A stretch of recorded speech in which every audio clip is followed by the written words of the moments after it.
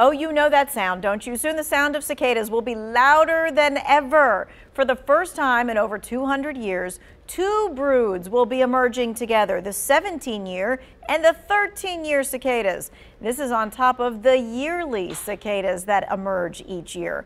While we will only see the 13-year brood here in North Carolina, you can still expect a pretty major emergence. Here to talk about it is NC State entomology professor Clyde Sorensen. He is taking your cicada questions as well. You can text them to the number that's on your screen right now, 336-379-5775. All right, I got to tell you, when you hear that there could be trillions of cicadas, it makes me think that it's like a bad B movie and all these things are going to come alive and get us. Well, they're definitely coming alive, but they have no interest in getting us. So. Well, this is good. I'm glad to hear it. All right. So where can we expect to see all of these cicadas?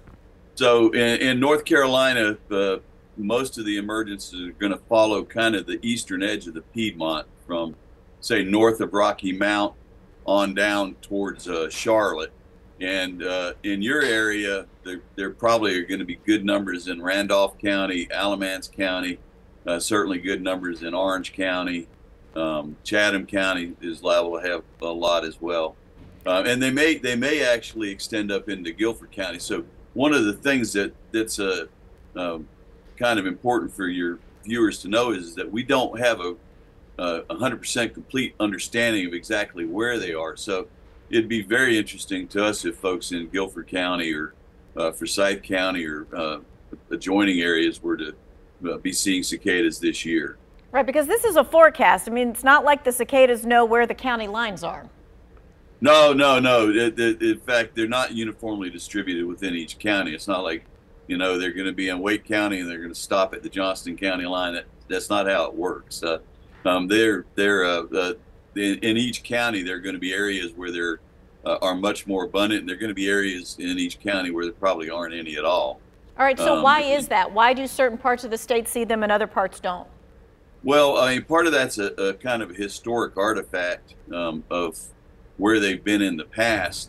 So when you talk about a brood of cicadas, what you're actually talking about is the geographic distribution of one cohort, one year class of these periodic cicadas.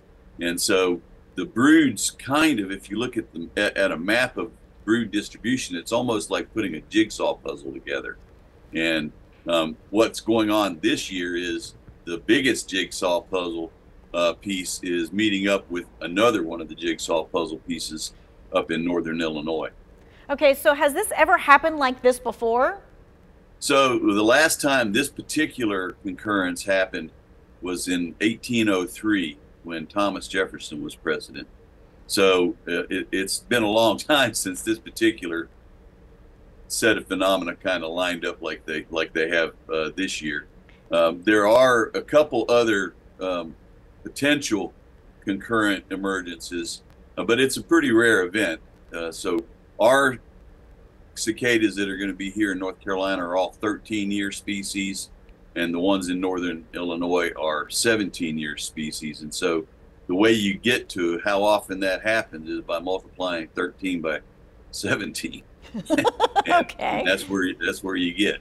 Okay, so there's a lot of confusion around cicadas because, like, I'm seeing this question right here from someone who texted in. Why do they say cicadas only come out every 7 years, and I've seen them every year underneath my cedar tree in Ramseur? Yeah, so the cicadas that you see every year are, some folks call them annual cicadas, but that's not really accurate because even those cicadas have multi-year life cycles. Better, I like the term dog day cicada better because they tend to be, those cicadas, the ones that come up every year tend to come up in July and August and September, later in the summer.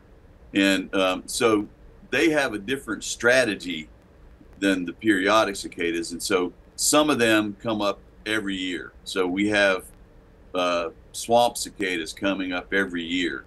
But bear in mind, the cicadas that come up every year have spent several years in the soil, just like the periodic cicadas do, feeding on tree roots. It's just that their strategy is to be wary and come up, some come up every year, whereas the periodic cicadas come up once every 13 years, basically to swamp their predators. Okay, so it's kind of like they're in hibernation because we don't see them, and then they surface, and that's how they kind of do it?